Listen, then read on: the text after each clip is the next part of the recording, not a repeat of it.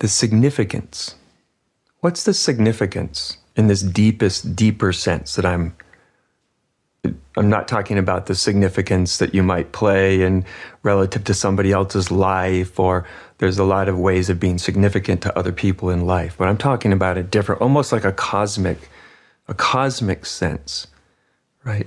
In a cosmic sense, a human being, we know that we have this unusual capacity for a high degree of consciousness. We are the most conscious creatures that we know.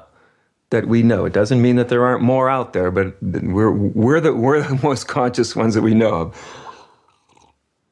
Which might be kind of astounding to think of when you think of sometimes how we behave individually and especially collectively. But nonetheless, consciousness is this amazing gift in life, that life, almost like life gives itself.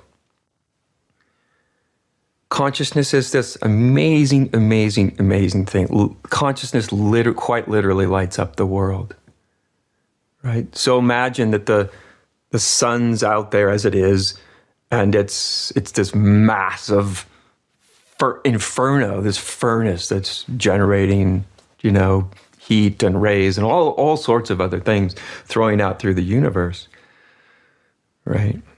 But without consciousness is what interacts, say, with something like the sun and creates light. The light of the world isn't the sun. The sun doesn't light up the whole, our part of the universe, our part of the galaxy. It's human consciousness that does that, right? It's kind of like, imagine there's an immense sound, right? Unless there is an eardrum, and a brainstem and a nervous system to translate what are basically vibrations, silent vibrations. Unless those vibrations hit an eardrum and become sound and and then maybe have consciousness to recognize it as sound, or recognize what it is, or where it came from, or what it is. All that requires a kind of consciousness to recognize, right? And even our minds to take what is essentially a vibratory pattern floating through space and turn that into sound we hear.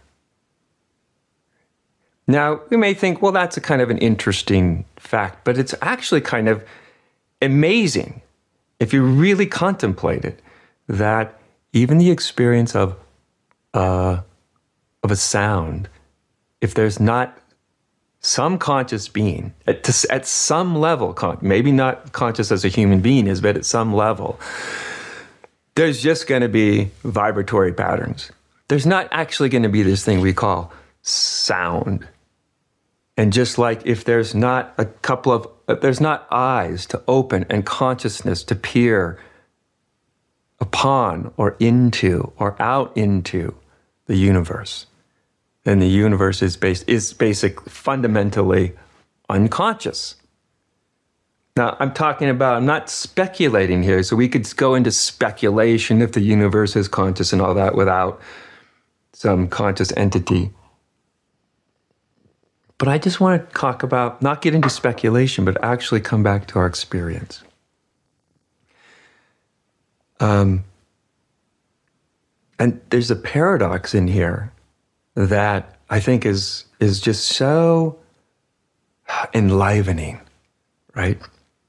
This paradox of our human smallness, right? So I'm one of, what is there now on the earth? 6 billion of us, something like that, 7 billion, something like that. I could have that wrong, so pardon me if I misspoke on the number, but it's somewhere between 5 and 7 billion, right? I'm one of those. And then if we include all the other life forms, then I'm, in one sense, I shrink into even smaller significance. I'm a part of this.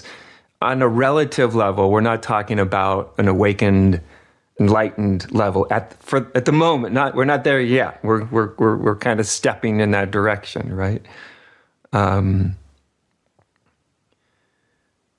So we all know, I think, unless we're sort of narcissistically inflated egos, of our kind of smallness. Again, that doesn't have anything to do with our worth or lack of worth or anything like that. That's a whole different issue. And then, paradoxically, we can also begin to realize the significance of a human life. It's in a certain way, the universe or existence, let's call it existence, is being conscious through you. If you remove all the conscious beings in life, there is no consciousness of life at all. It's just would be sort of an unconscious, brute unfolding of whatever conditioning or laws there were, with no consciousness, no experience, no entities experiencing, noticing, gaining knowledge. All that could be absent. So imagine a world. Well, we can't even imagine a world really without real conscious entities in it, because it would be so completely and utterly different than the one we occupy, right? There are conscious entities in our world all over the place.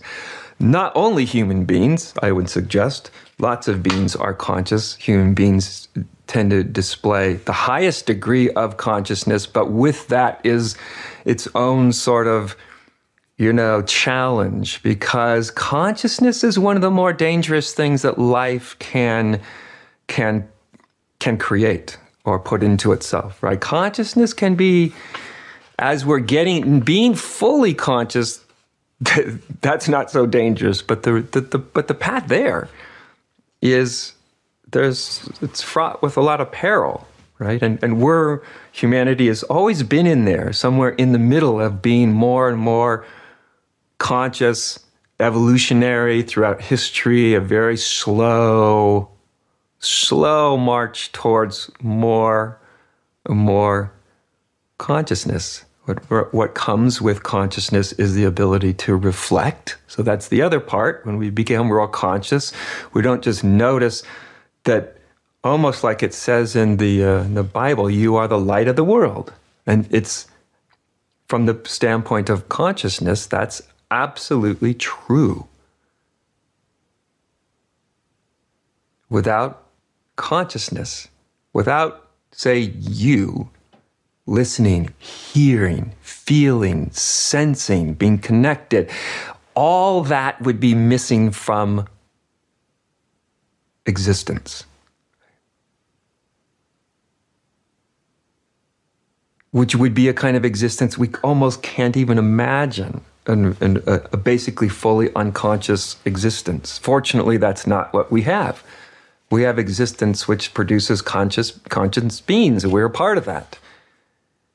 And that becomes the means through which existence, life, if you want to, make it a little more approachable, life becomes aware of itself. And in a certain sense, that's pretty close to at least a certain variety of awakening experience. And we go from feeling like little me, negotiating this immensity of life, right? And that's where our consciousness, in a certain sense, is being funneled into and operated through that sort of ego entity or imagined entity, or certainly ego identity. Right? But when we have that deeper shift, that awakening, of course, we wake up out of that isolation and separation of the individual, and it feels very, very much like being the consciousness of the world.